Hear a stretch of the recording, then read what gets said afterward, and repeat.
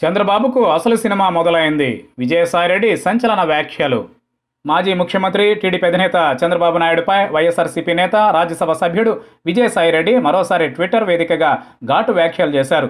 పోలవరం ప్రాజెక్టులో దోచుకున్న సొమ్ముతో చంద్రబాబు ఎన్నికల్లో గెలవాలని చూశారని ఆయన విరుచుకుపడ్డారు.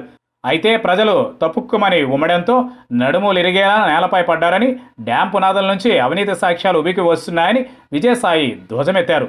అంతేకాదు, ఎవరి కాళ్ళు పట్టుకుని బయటపడాలా అని చంద్రబాబు వెతుకుతున్నారని, అసలు సినిమా ఇప్పుడే మొదలైంది బాబు అంటూ దుయ్యబట్టారు. సీఎం జగన్మోహన్ రెడ్డి తీసుకుంటున్న సాహసోపేతమైన నిర్ణయాలు, ప్రవేశపెడుతున్న పథకాలను 15 రాష్ట్రాలు అధ్యయనం చేస్తున్నాయని, reverse tendering, judicial commission, Amma Vodi, గ్రామ వాలంటీర్ వ్యవస్థ, ప్రభుత్వంలో ఆర్టీసీ విలీనం వంటి అంశాలను పరిశీలిస్తున్నారని విజయసాయి అన్నారు.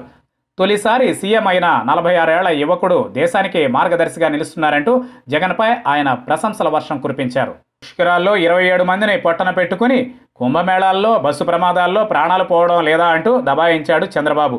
లాంచీ ప్రమాదానికి ప్రైవేటు వ్యక్తులు కారణమైన బాధ్యత ప్రభుత్వానిదే అంటూ తమ సీఎం హుందాగా అంగీకరించారు. నాయకుడికి ఈవెంట్ మేనేజర్కు మధ్య తేడా ఇదేనంటూ ఎద్దేవా చేశారు.